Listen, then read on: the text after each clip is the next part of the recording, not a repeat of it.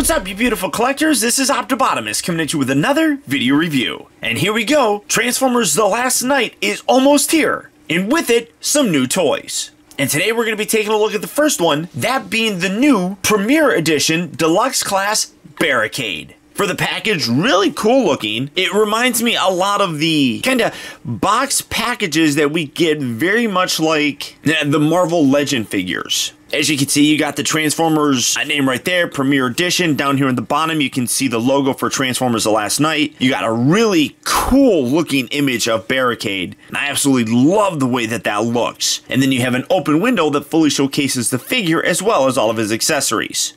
On the side here, you got another image of Barricade, and it says that he's a sinister trickster, which is weird, I guess. Then on the back of the package, you got images of both his robot as well as his vehicle mode, as well as other figures in this first wave, that being Bumblebee, as well as Decepticon Berserker. And then when you come to the top, flip that over, you can see a really cool image of the Berserker, as well as Barricade, and of course, Megatron. There's a lot of figures that I'm really looking forward to in this new line, but also there's a lot of repaints with it. But for the packaging on it, that's about it. So without further ado, let's get him out here and see how cool he actually is. Alright guys, so here we have Barricade opened up out of its packaging and in his vehicle mode. And as you can see, he once again is a police car. I don't know how well this is coming across on camera, and you can definitely see it there. But he's a much darker blue than what the actual packaging had. You can really see the difference in the blue and the black. This whole top section is black, and then you can see the blue on the outside. Really nice color, though. You got the Decepticon logo with police. You have to punish and enslave, which I think they changed that on the new one. And he seems like he's a type of Mustang, I guess. I mean, I could be completely wrong, but this is a new mold for him. You got a really aggressive looking front grille here. You got some lighter blue painted here for the headlights, and then you got the red and blue here for the kind of police lights. You also have that light bar here on the top with blue and red, and then you got the clear bit here in the middle. As you can see, you do have his weapons that can store, so you can fold them up like that. They can peg in there at the top. You don't necessarily have to have it on there. I'm going to remove it. You can see that he's got a kind of smoky, clear bunch of windows on there. You can see though that he does have a lot of gap right down there. Come around here to the bottom. I don't know, the instructions don't actually show his other weapon storage, but you can tab these down on the kind of slots on his arms and his thighs. And it does still roll perfectly fine when you have it out there. You just have to make sure that you get that lined up properly. And I guess I could have showed that while I had him tabbed in there. So push that all the way in, bring this in, and tab that down there. And when you do have it, he still rolls perfectly fine. He does, you can see, have a little bit of kind of undercarriage, but it doesn't interfere with anything. You can see the wheels roll very nicely still. So removing those and setting those off to the side or flipping it down, you can see that you got a lot of gap right here in between his legs, and that carries all the way through to the actual windshield. That doesn't bother me too much. The smokiness of it does kind of hide some of it. I probably would have liked it if it was a little bit darker, but it's really not that bad. For his accessories, you do have this little, I don't even know what you really call this. It's some kind of a handgun, and I'll show this in his robot mode, but you got a lot of barrels kind of going around there, which looks kind of neat. It's just done in this sort of tannish, drab plastic. Good molded detail on there, though. That just the coloring is really kind of boring. And then he comes with a beating stick, so to punish his enemies, he can beat them with his little billy club right there. So you do have those. And then he also does come with a gun, which is kind of interesting, because it's just like a regular handgun. But again, nice molded detail. Both of these actually can peg on his thighs, which is a nice weapon storage for him. So setting those off to the side. But vehicle mode wise, pretty nice. Very light, because as you can see, there isn't really a lot to it. And unfortunately, the only vehicle or transformer in vehicle mode that I have is the RID Blur. But you can see that they are roughly the same size. So as I mentioned, he is a deluxe size figure, so that makes sense. Now his transformation is really quite simple. What you do is just kind of lift these doors up and then detach the back section right there, and then just hinge that up kind of away from the body, just like that. Go ahead and take the side doors. These are going to tuck in just like that, and just kind of leave this right there for right now. Come around here to the legs. You split them right down the middle, then rotate right up here. You get this little off-white thigh piece, and then you got the rest of the thigh kind of down there. So you want to rotate it at that cut, and then spin this around just like so. You can then hinge this back and create a little dynamic of a foot sort of thing there. Do that on this side as well. Rotate that around, bring that around. You can then hinge this little piece out just like that. It doesn't really make much of a heel. It just kind of gives them some extra detail for the leg. Then come down here to these arms, bring these out around the side here, and then just pull these arms out just like that. Do that on this side as well. This whole section will hinge up, and then to get it to go all the way down, you got a little hinge joint right here that you can see flexes on a little pivot point. To get it in the vehicle mode, you have to hinge it out like that. For robot mode though, you want to straighten it out right down there. So bring those both up just like so. We're going to straighten that out. Rotate these arms around.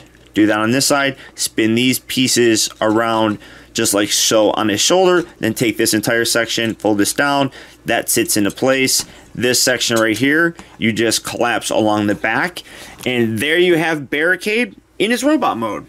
But this guy actually looks pretty darn cool. I mean, he's kind of squat and a little chunky looking, but all in all, he's not bad. As you can see by the transformation, he definitely is simple. But again, much like a lot of the newer kind of simplified Transformers, I really feel Hasbro has kind of hit in a stride with it. And they're able to get a really good look for the figure in a very simple transformation. Now, obviously, because we haven't seen the movie, we're not 100% certain, and I'm not certain if this is ultimately how he's going to look to really know if it's screen accurate, but in terms of the just toy itself, I think he looks pretty decent. Now, as you can see, you can attach this weird gun thing to his hand. It can attach to either hand. On the bottom section here are a whole bunch of little kind of honeycomb sort of gaps. You got this little kind of tabbing bit right here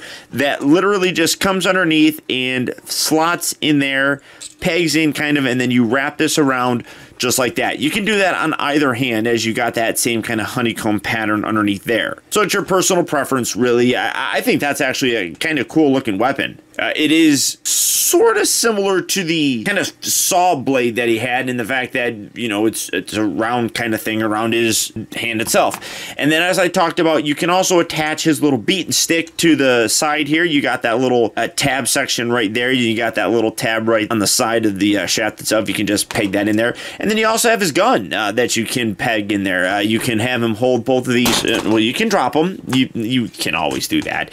You can have him hold that really nicely. Because it's a little bit strange because you got a round hole and a square peg, but it fits in there, and you can have something like that.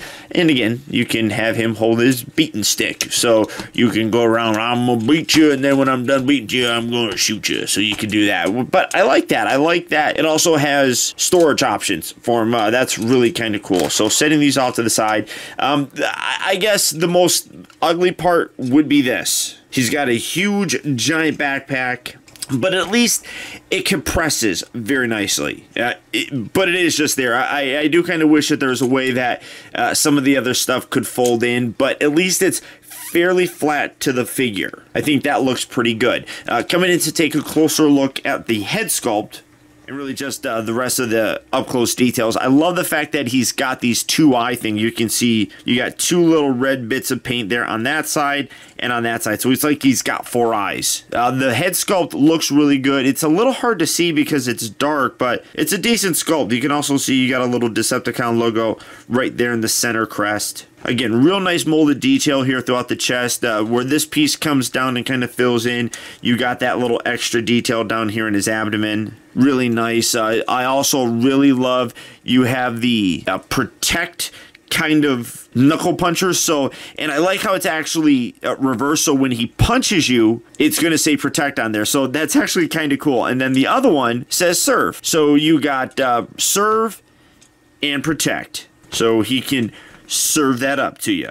Pretty funny though. But again, real nice detail throughout the rest of the thing. Very simple, but overall really very, very cool. Now, he is pretty small. That was one thing that kind of threw me, honestly, at first. I didn't expect him to be as small as he is, but setting him there and then bringing in some figures for comparison, here is next to the movie The Best version of Bumblebee, which is the Dark of the Moon version. And as you can see, Bumblebee now towers over him, at least at the head. Obviously, this is a earlier figure, and the deluxe figures were a little bit bigger. But even looking at a newer, more modern one, here he is with Trigger Happy, and you can see that he's even taller than him at the head. Obviously, the little shoulder pieces extend and makes him a little bit bigger, and at those shoulder pieces, they're about the same height, but it's the head that really does kind of sit a lot lower. Also his torso is kind of squat there. I did get the Premier Edition version of Bumblebee, so obviously when I do a review of that, even though that's just an Age of Extinction version,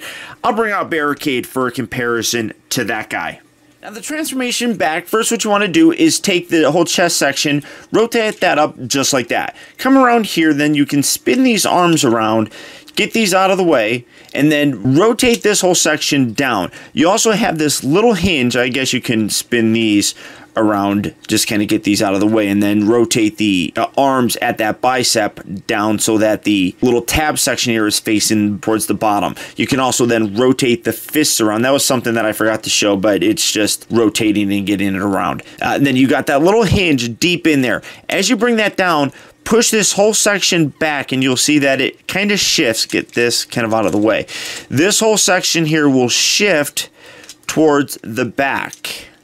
And that lets you then, keep that up there, that lets you then bring all this inside just like that. Keep that arm straight, and then on the inside here is a little tab that fit into one of those little grooves. So just bring this in and give that a nice little push. That locks that into place. You can take this section, rotate this all the way around, and just set it there for right now. So again, keep this out, bring this down, bring this little hinge section back, so you butterfly that arm backward like that, getting it out of the way, rotate that arm around, tuck this up and in, rotate the fist, and then you bring this on to the inside here. Again, get that, there we go, around there, bring this up and around, push the forearm along the body so that you have the hands looking like this, and the arms are collapsed along the chest. Spin this piece around just like that, kind of set that right there for right now. You can then, if you want to, open up this section, bring that around, take these little feet, kind of straighten these out like that, bring the feet down, and then bring this back section down just like so. Rotate here at the upper part of the thigh, do that on this side as well. Bring this up. I'm trying to see, does that actually, no, that doesn't tab in or anything. So rotate that around, bring that around.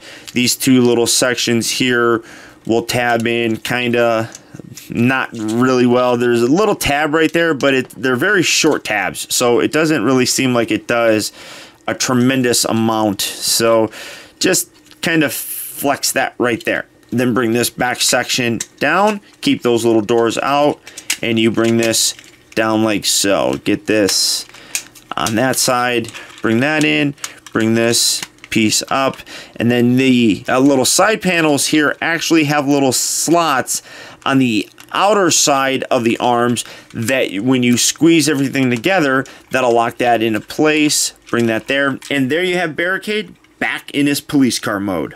Again, overall, fairly simple transformation, but the end results are pretty cool. The vehicle mode here really does look neat. And it has, like I said, a bit of a kind of muscle car sort of look to it. Kind of like a Mustang. I don't know if that's ultimately what he's supposed to be, but it does look pretty cool. As you can see with the transformation, it is simple, but the robot mode that results is pretty good looking. Again, whether or not that's how he actually looks in the film remains to be seen, but just as a toy, I think this is pretty cool. Is it the best version of Barricade that we've ever gotten? No, I still think that the Human Alliance one definitely is. But Barricade is a character that has lasted a lot of Michael Bay movies, and it's cool to see him come back now in The Last Knight. But that's it. That's my look at the premiere edition of the new Transformers The Last Knight Deluxe Class Barricade. He will be hitting various retail locations fairly soon, so if you're looking for him, good luck and happy hunting. Or as always, you can keep your eyes on Big Bad Toy Store. I'll put a link down in the video description where you can check out availability on this, as well as the rest of the upcoming Transformers The Last Knight action figures. But beyond that, guys, that's about it. So once again, I want to thank you for tuning in. This has been Optibotimus. Don't forget that if you like this video, to please hit that thumbs up button. It goes a long way towards helping me out, and I'd really appreciate it. Also, be sure to subscribe in case you haven't already subscribed. That way you get instant email notifications whenever I upload a new video, and you never miss out on a future review of mine. Or hey, if you're already subscribed, do me a real quick favor and click on that bell right below this video. And double check your settings to make sure that they're set so that you get those email notifications. And as always, until next time, be excellent to each other.